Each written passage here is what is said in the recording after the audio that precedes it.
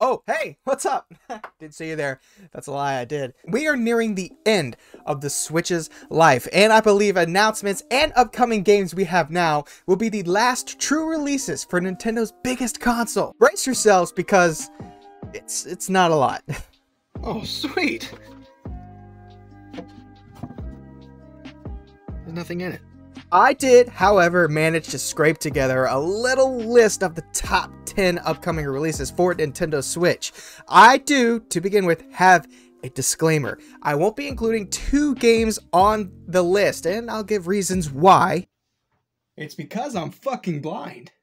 First is Metroid Prime 4. I called it when the game was announced. It was scrapping everything and was starting over that it won't hit Nintendo Switch. My main theory is that the Switch just can't do what they were going for, and instead of compromising, Nintendo just decided to bite the bullet and develop the project for a stronger hardware set. So in short, no. I don't think Metroid Prime 4 is coming to Nintendo Switch. The next game is Hollow Knight Silksong because I'm very sure we just all experienced the same fever dream and it never was actually announced. You won't see those 2 always included games here. Before we begin with today's video, if you like what you see, leave a like, it helps out a ton. And if you're new here to the Dial It Back channel, be sure to subscribe down below. I am ranking these games based on personal opinion, but that disclaimer never really matters. I'm sure you will tell me why I'm wrong and an idiot for thinking this way in the comments either way. Let's go. Alright, number 10 on the list is Mario vs. Donkey Kong, made by Nintendo, coming out February 16th, 2024. Hey look, Switch is porting another mobile game. No, this isn't a mobile game coming to the Switch, but you could have fooled me. And that's not saying much. The original depiction of Mario was in a Donkey Kong game when he was just known as Jumpman, and somehow they're still making him. You had Mario vs. DK on the Game Boy Advance, a terrible amiibo game on the DS. This series is just gross everywhere you look, but hey, 6th time the charm.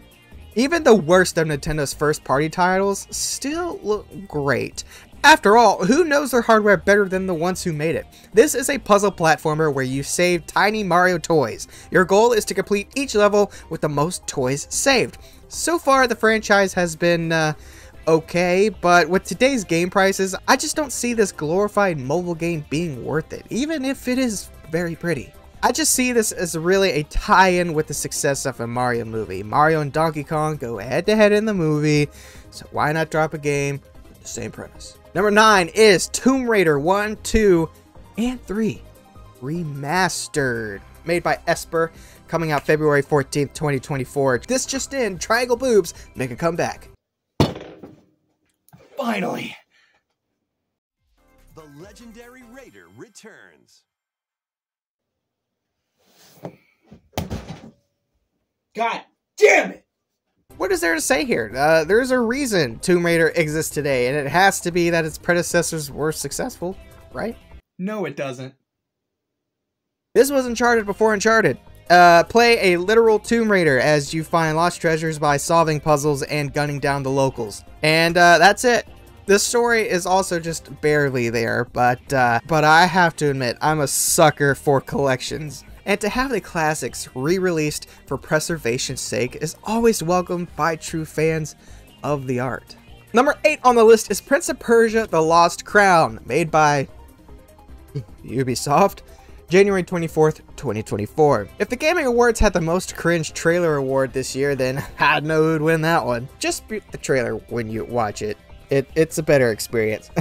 Also, maybe don't look at who's developing it. You know, with all these warnings, the game needs to be in tip-top shape if it wants to last. Fortunately, the actual gameplay in the trailer looks to be of some quality. Nobody knows what to expect. I mean, this is something Prince of Persia has never done before. Honestly, you can call it anything else and it'll just be a brand new IP, but they for some reason said, that's totally Prince of Persia there. Getting Prince of Persia vibes from that.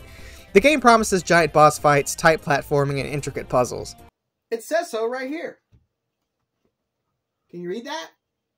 Who knows what the game sounds like, but graphically, it's the style of an indie game, but it's a multi-billion-dollar company. Something we're seeing a lot more in recent years.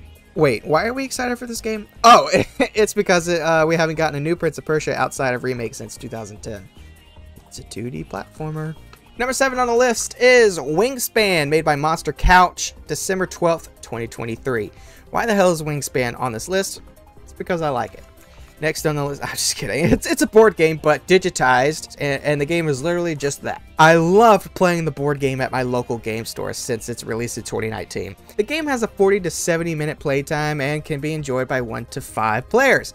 The game is played over 4 rounds, and the winner is the player with the most points at the end of the game. Wow, that is how literally like almost every board game goes.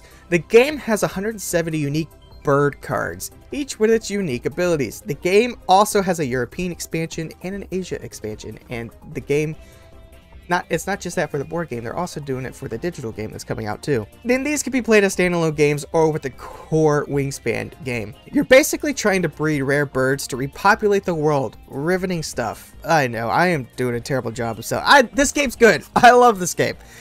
It's a great game. It has won many awards, but the difficulty of every board game is getting everyone together to play it. With it now digitalized, it's easy as ever for everyone to hop on at home and play a game or two while talking on Discord. That's where the magic happens. Number 6 is Kirby and the Amazing Mirror. I'm gonna have to dip into Nintendo Switch Online to finish this list. God, the Switch is dying. When are we gonna get that announcement? Nintendo Switch 2 coming soon.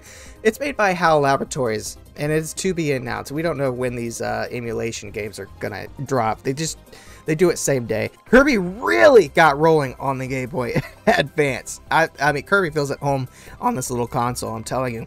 Enhanced visuals and more console enhancements to help the game include more features, which is important for a game like Kirby. The more stuff there is, the better it is for a game where you change into other things. What separates this Kirby from the 6 games before it is the Metroidvania style. Instead of choosing levels, it's actually one big map connected by doors. Traverse it all to find areas and new power-ups and common Kirby bosses. Where the f am I?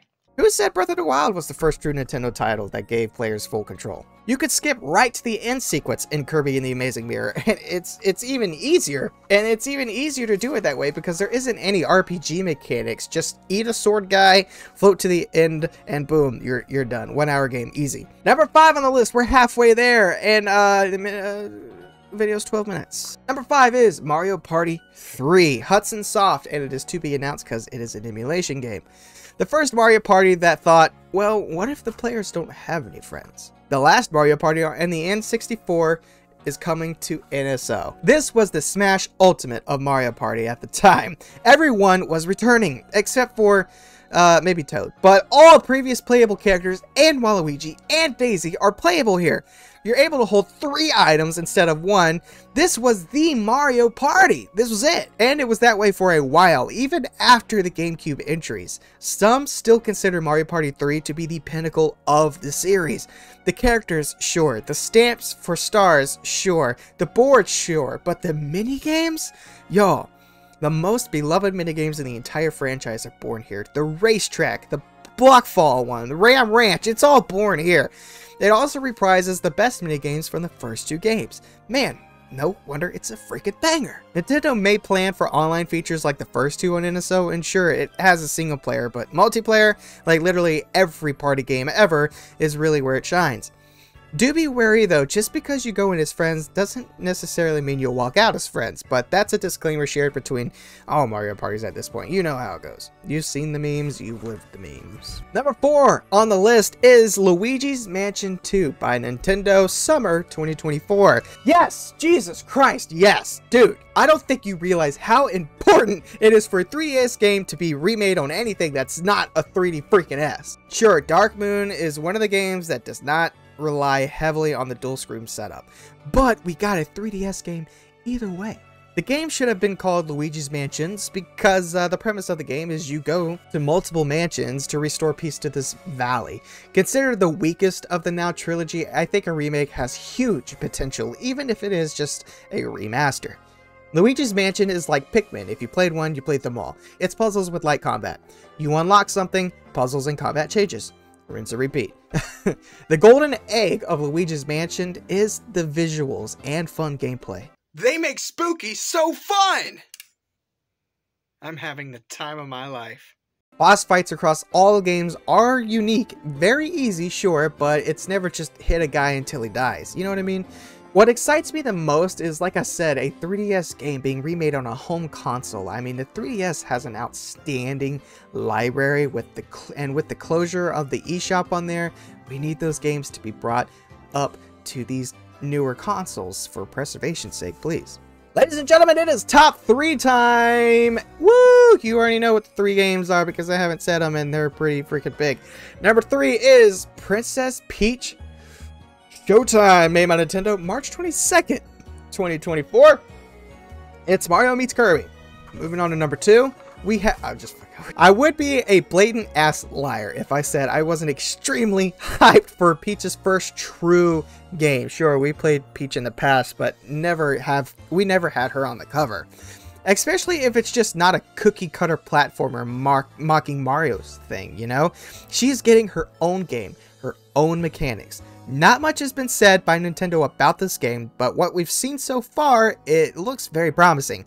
Peach's play gets interrupted by a bunch of no-gooders, and she just ain't having that shit. So she transforms into multiple different professions to destroy the enemies in their own plays.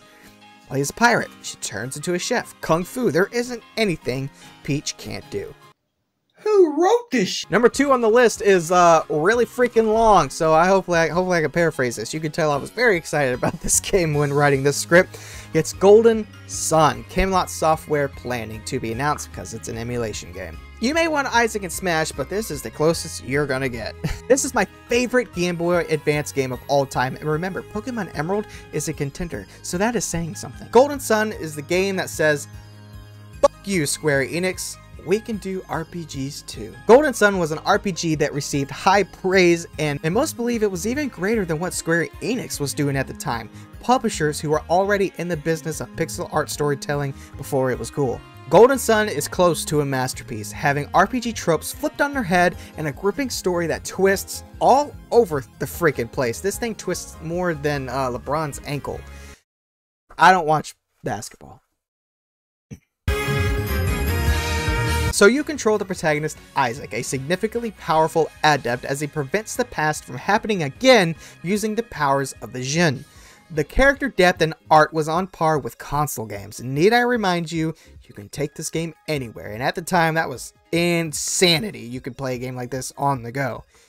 You can now have a gripping game to grind in while you and your parents drive to Disney World. It's amazing, and even better is you can do that again using the Switch's quirk of being a hybrid system. I really hope not just people coming back to it, but I hope more players will find Golden Sun for the first time and just experience the magic that is the greatest Game Boy Advance game of all time. Number 1 on the list, I'm not going to blue ball you, it's Paper Mario Thousand Year Door, made by Intelligent Systems and Nintendo, March 22nd, 2024. Super Mario RPG and now Paper Mario Thousand Year Door? Don't tell me, because I know it's not true, but is Nintendo listening to us? No, they can't be. It's like they had a meeting and said, let's just drop everything people said would be cool if we brought it to the Switch at the end of its life. And they did that. Thousand Year Door isn't just the best Paper Mario, it's not just one of the best Mario games, it's an amazing game in the grand scheme of gaming as a whole. The gameplay is Mario RPG, but way more in depth with different moves and stats. Fights are more interesting, and leveling is always fun to flesh out new builds. I personally love the comedy of this game, and I think it's like that for most others too. It takes a meta approach to its jokes and really goes out there to get a laugh. Highbrow humor is good humor.